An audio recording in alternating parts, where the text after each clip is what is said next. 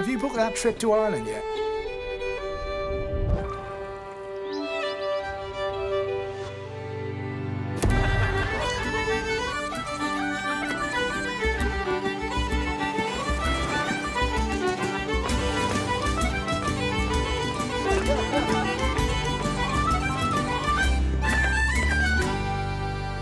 Press the green button and visit the island of Ireland. See Ireland.com. Eurogold is driven by being the best civil engineering contractor in the Northwest, ensuring its clients are given the highest level of service that they deserve. Eurogold work in a wide range of industry sectors, including house building, highways, commercial and industrial build.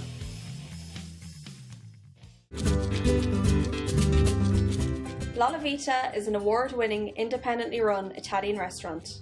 Located on Rose Lane in the heart of Liverpool, real Italian-style dishes, using the best ingredients, skillfully prepared by our chefs. Come and try our serious Italian experience.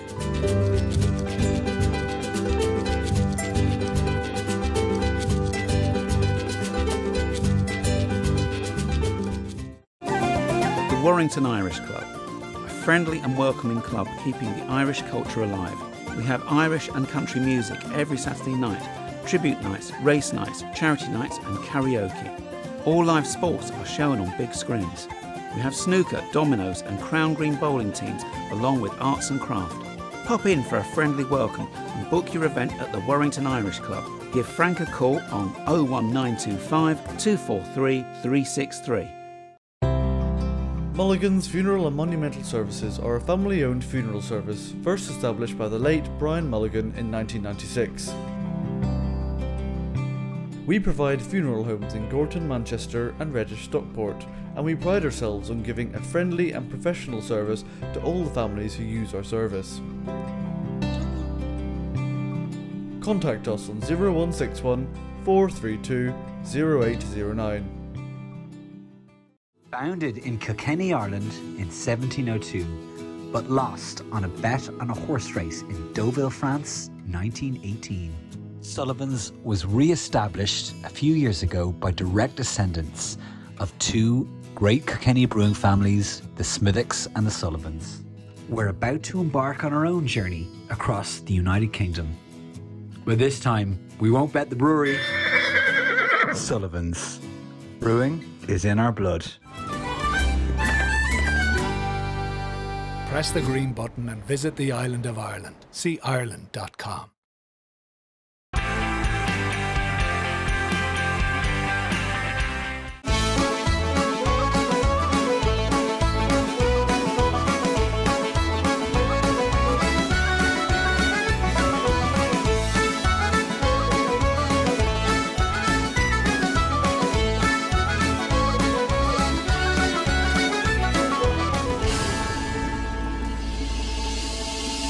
Welcome to the show. This week we'll be meeting Carole Scanlon and some of her teachers from the Scanlon School of Irish Dancing in Birmingham. Now, a global campaign has been launched by the Adoption Authority of Ireland to raise awareness about landmark legislation, which means that people who were born in or from Ireland are now entitled to find out about their birth information. We spoke to Minister O'Gorman, who is the Minister for Children, about this act and to find out a little bit more. And I began by asking him, why has it taken so long to actually get this act up and running? Yeah, you're right, Martin. It has taken a long time for this act to come in. People in the Dáil and in the Seanad in Ireland have been working on this for decades at this stage to finally provide people who are adopted and other people with questions about their birth with a right to their information. And I suppose there's a number of reasons why it's taken so long. And one of it is, unfortunately, there's a lot of secrecy, or there was a lot of secrecy and quite a lot of stigma around adoption in Ireland in the 40s, the 50s, the 60s, 70s, all the way up to I'd say the 1990s. And there was, as you know, we had this awful status in Ireland of illegitimacy. If you were born and your parents weren't married up until 1987, you were deemed as illegitimate. Now that's gone, thankfully, at this stage. But we had created as a kind of a society this stigma around the issue of adoption, and that meant a real barrier to people who had been adopted going back and finding information about themselves. So the law that we passed earlier in the summer, the Birth Information and Tracing Act 2022, it finally and conclusively gives people, everybody, a right to their full information, their birth cert, their early life information, their medical information. All of those, all of that information is now available as of right. And this is a key part of our response to what happened in institutions in Ireland over the decades, and in particular, our response to the final report of the Commission of Investigation into Mother and Baby Homes. So does this act include the 20,000 children who were sent to live with foster families before 1953, when there was no legal adoption in Ireland? It does. The Act has been designed to allow as many people who have questions about their birth to avail of it as possible. So it's not just available to people who were adopted, it's available to people who were boarded out or nursed out. And that's an example of those kind of unofficial fostering arrangements that you were talking to there. It's available to people whose births were illegally registered, and that's a separate category that we've discovered here in recent years. So the whole idea has been designed to allow as many people as possible. And even if you have a suspicion, maybe if a family member said something to you once that suggests that maybe you were adopted into the household, or you were never told this fact, you can still use this legislation to find out information about yourself as well. So it's a very broad piece of legislation, recognizing there are tens of thousands of people in Ireland, and many of them from Ireland, but living in another country now, who were impacted by adoption, were impacted by mother and baby and county home institutions, and who deserve to be able to get this legal right to their full information. Now, having the Act is one thing, and it's fantastic that it's actually introduced now, but how difficult is it going to be for families to actually access this information going forward? We're making it as easy as possible, and that was one of our key thoughts as we were designing the legislation. Make this user friendly. So we've designed the categories of information you can apply for as broad as possible. So kind of the working assumption is always give the information, not hold information back. We have the application forms and everything like that have been designed in a simple manner as possible. And we also have a website, birthinfo.ie, which will allow people, if they want to go online for their application, to do it all online if they so want. But importantly, we've created this contact preference register, and this allows people register if they want to be contacted, if they were either someone who was given up for adoption, or if they themselves gave a child up for adoption, they can register if they want to get contacted or not. And that's important because there are some people who, you know, for whatever reason have put all this behind them and don't wish to engage with anyone from, you know, an earlier family. And look, if people want, if that's their call, that's their call, and that should be respected. So people can put their various contact preferences on the contact preference register, and they can do that from the 1st of July all the way up to the 1st of October. For the information campaign and for people to actually register and find out more about it, you're going to run this for a period of months. And also, how do you intend to contact people in other countries other than maybe Ireland and the UK? Well, as I say, before anybody can get their information, we are running a 3-month a 3-month campaign telling people about the legislation, telling people about their right to apply for information, but also telling people about their right to register a contact preference. So no one will actually be able to get their information until after the 1st of October. And that was to give everybody 3 months in which they can register their contact preference. Now, you'll be able to register your contact preference after the 1st of October as well. You'll always be able to register or change a contact preference, but we wanted to give people 3 months where they could absolutely put in their contact preference, and they up to that point people wouldn't be able to get information. So that process started at the start of July, and I know already over 500 people have registered contact preferences on the contact preference register.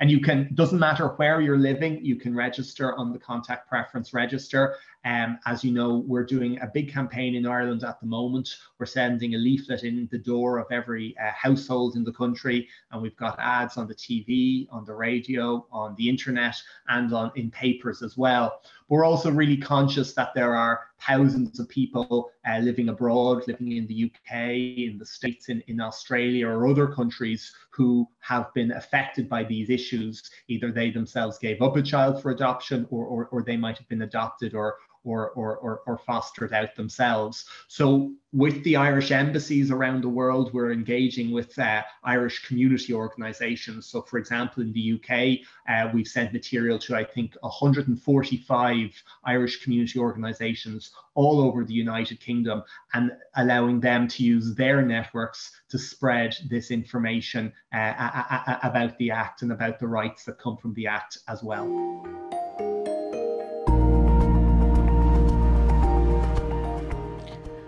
The law in Ireland has changed for people who are adopted. The Birth Information and Tracing Act is now here. It means that any person who is adopted, boarded out, or had their birth illegally registered now has full and unrestricted access to any of the information the Irish state holds about their birth and early life. This includes their birth certificate, care information, and medical information.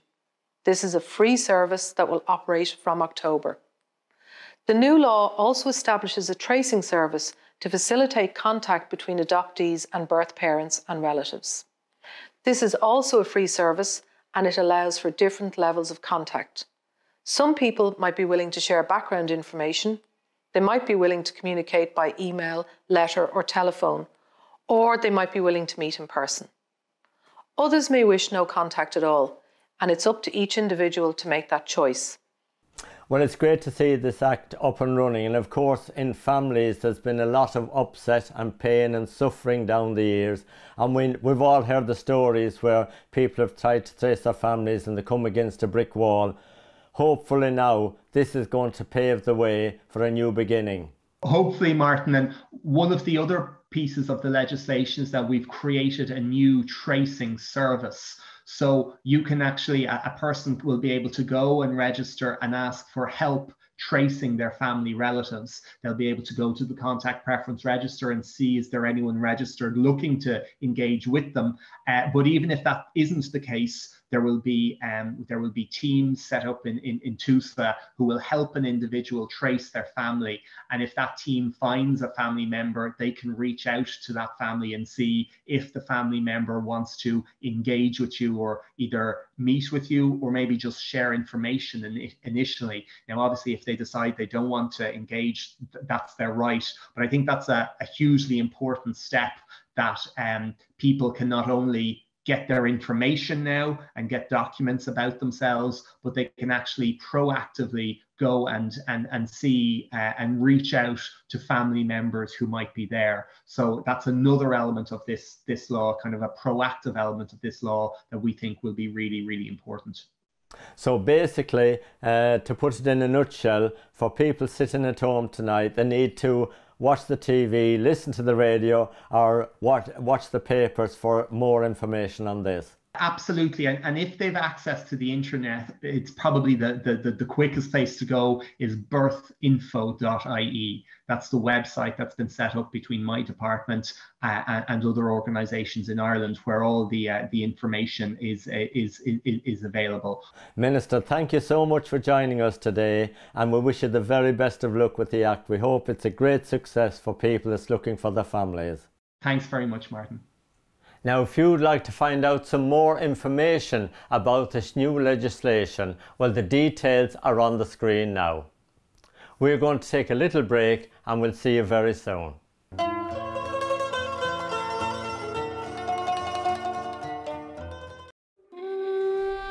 Have you booked that trip to Ireland yet?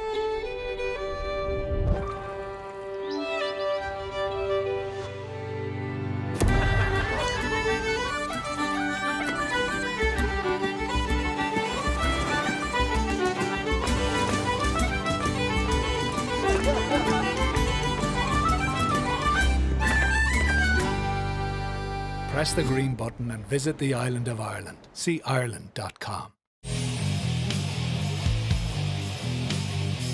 Eurogold is driven by being the best civil engineering contractor in the Northwest, ensuring its clients are given the highest level of service that they deserve. Eurogold work in a wide range of industry sectors, including house building, highways, commercial and industrial build.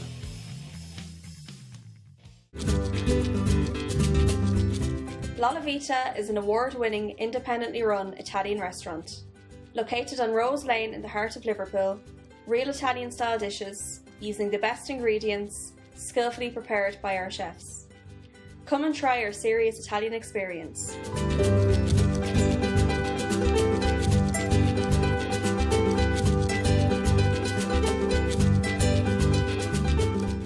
The Warrington Irish Club, a friendly and welcoming club keeping the Irish culture alive. We have Irish and country music every Saturday night, tribute nights, race nights, charity nights and karaoke. All live sports are shown on big screens. We have snooker, dominoes and crown green bowling teams along with arts and craft. Pop in for a friendly welcome and book your event at the Warrington Irish Club. Give Frank a call on 01925 243 363.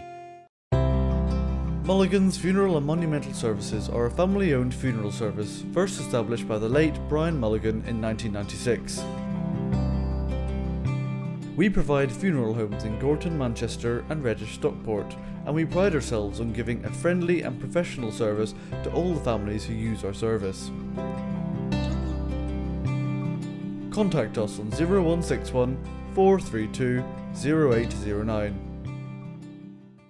Founded in Kilkenny, Ireland in 1702, but lost on a bet on a horse race in Deauville, France, 1918. Sullivan's was re-established a few years ago by direct descendants of two great Kilkenny brewing families, the Smithicks and the Sullivans. We're about to embark on our own journey across the United Kingdom. But this time, we won't bet the brewery. Sullivan's. Brewing is in our blood. Press the green button and visit the island of Ireland. See Ireland.com.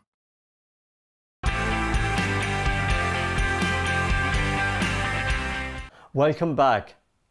Now, just to remind you, on Thursday the 25th of August we are moving to a brand new channel. We'll be broadcasting on Sky Channel 186. Our broadcast times will remain the same.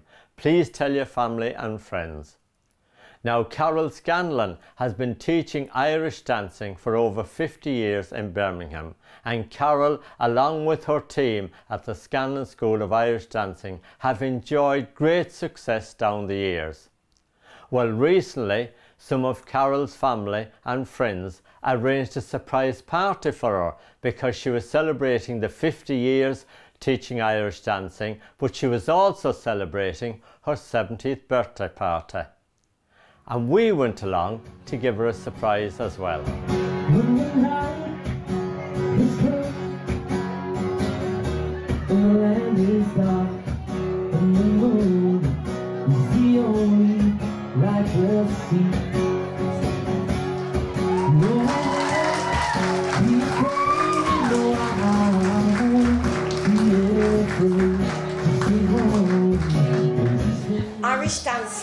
and everyone around has been the absolute main focus of the whole of my life, really. Since Mum and Dad sent me to St Anne's when I was 10, and it was £6 for a class, which you will not understand either. And I've kept going ever since. And you are the heartbeat of why I keep going. And I don't really know how to put it all in words. Well, I started dancing when I was about 8 or 9 at St Anne's. And I carried on dancing 15, 16 years of age. And then Father Murphy at Our Lady of Lourdes, I wasn't looking for a class, but he demanded I go down and teach. And I was 18, and you were not going to argue with the priest, so that's how I started. You see, he could see an excellent teacher in you. I think he wanted to keep the kids off the streets.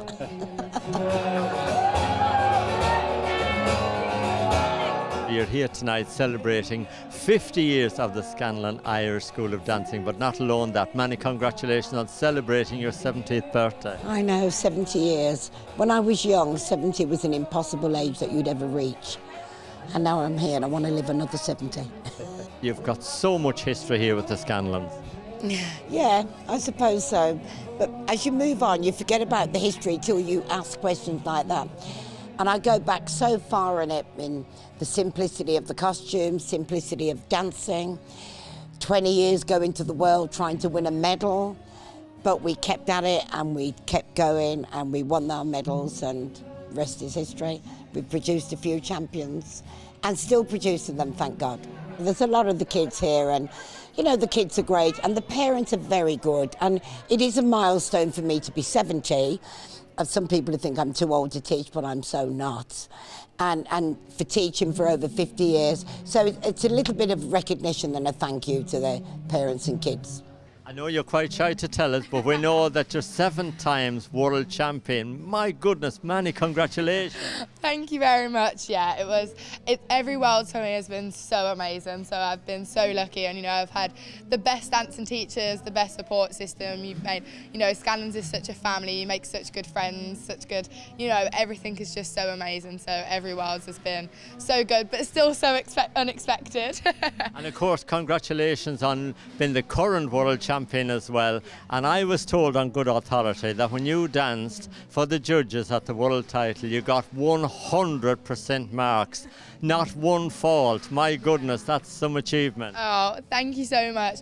Yeah, this Worlds was a little different because obviously with COVID and stuff, we hadn't had a Worlds for 2 years, so this one was definitely very special to, I think, all of us. I first got involved in Irish dancing because my mum and my dad are both Irish. So especially my grandparents, they really wanted me to start dancing because I was the only girl on that side, so the boys wouldn't do it. So yeah, they really wanted me to start Irish dancing. So they actually bought me my first dancing dress, and then I came to Scanlon's when I was about 6 or 7. I think I was 6, and I've been with them ever since, so yeah. My daughter Robin is the under 12, so she recently went with them to the Worlds in solo and in Cayley. And all credit to Carole and the team for getting her there with the dancing. So how did you find out about the Carole School of Irish Dancing originally? Oh, it's renowned, isn't it? Carole Scanlon, the dance school. How could you not know? I can just say thanks a million. Thank you. Thank you. Just the recent and current parents equated to 80 just for this site, and not including the other locations that the dancers are at, but just here we have 80 coming sort of 3-4 times a week. Well, it's been a huge part of our life, family, and you know, it's been dancing since I was 3 years of age. So for Carole Scanlon, and then did my teachers later on in my dancing career. So yeah, a huge part of day-to-day life for me. You start Irish dancing and build friendships for life, so it's all about that. And the taking part is the bonus, and we travel the world with it, you know. So yeah, it's been fantastic, and Carole's been the backbone of it all, certainly through my dancing career. So I started when I was 5 years old. I joined the class at Lady of Lourdes in Yardley Wood, and I absolutely loved it straight away. I started dancing because my dad, he danced when he was younger, so he put me into it actually.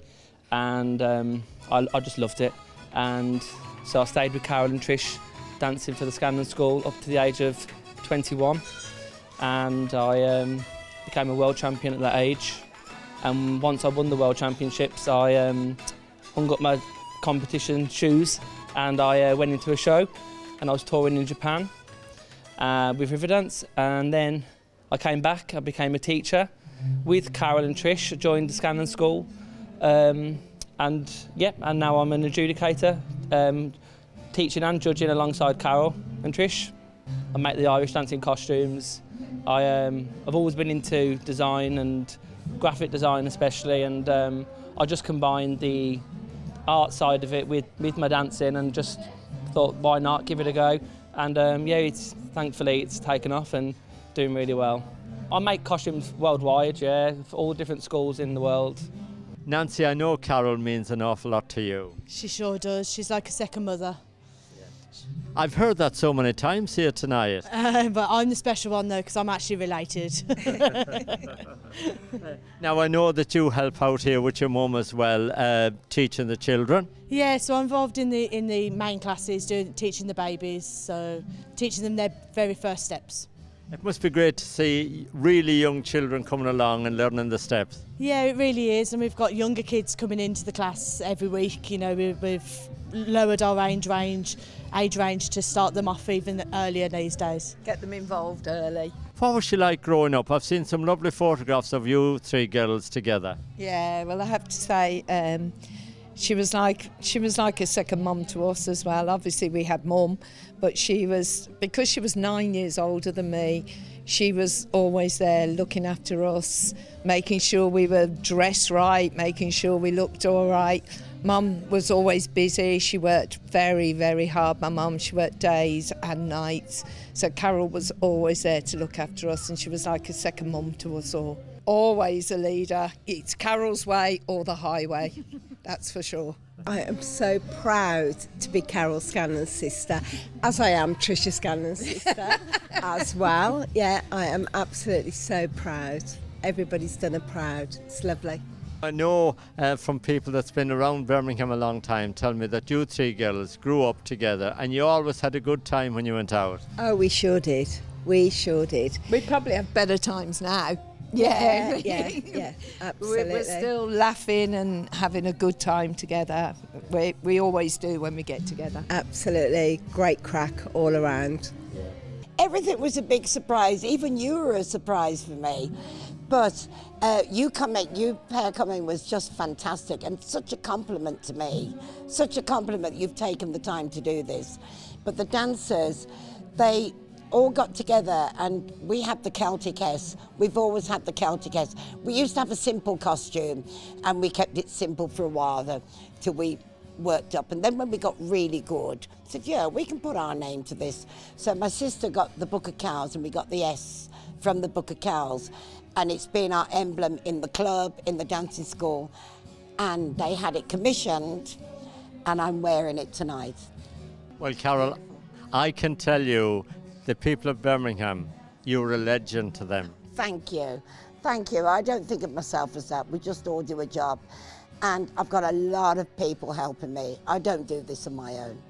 Everybody helps me. So thank you to everybody. We teach here in the club and we're teaching all through the summer.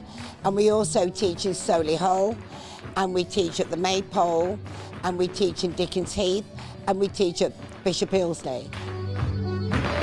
You need an honest opinion. She's the person with the most honesty. I'm telling you, she'll give you it straight, and that's what we all love about Carole. She's the go-to person for everybody that meets her. She really is something special. So many of your groups of children and world champions and Britain champions and everything. It was lovely to see. It is, but I need to say this, that we have some fabulous champion dancers, fabulous. But every dancer in our school is a champion. You know, it's not always about the title. Everyone's got their own personal goal to reach. So they're all champions in their own little hearts. Congratulations, Carole, on all your wonderful achievements and many, many years of success to come. Best wishes to you. Now that's the end of the show for this week. Just to remind you that we're moving channel on Thursday the 25th of August. We're going to Sky Channel 186. Our broadcast times will remain the same. Henry McGlade is back with us next Thursday evening at 7 o'clock, and we'll be here at 7:30. Until then, thank you all so much for watching.